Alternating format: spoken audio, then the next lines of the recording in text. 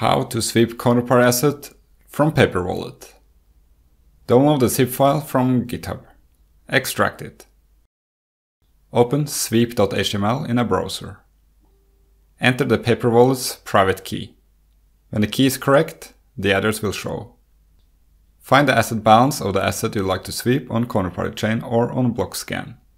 Copy it and make sure the asset and quantities are correct.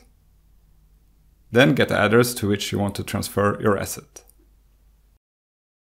The Bitcoin dust should normally just be left as is. However, if you want to sweep all Bitcoins as well, you can increase the dust amount so that the fee plus dust equals the entire Bitcoin balance.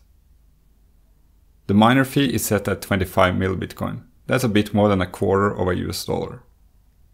Here I decrease the fee because I don't mind waiting several hours or possibly until tomorrow for the transaction to confirm.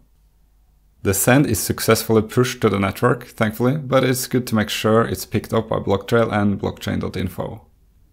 It may take a little bit of time until they display it though. Like now, it's not on Blocktrail, but it is on Blockchain.info. Blockscan also confirms that the amount of the asset is correct. Now I'll just keep these tabs open for some time until I see the transaction confirmed.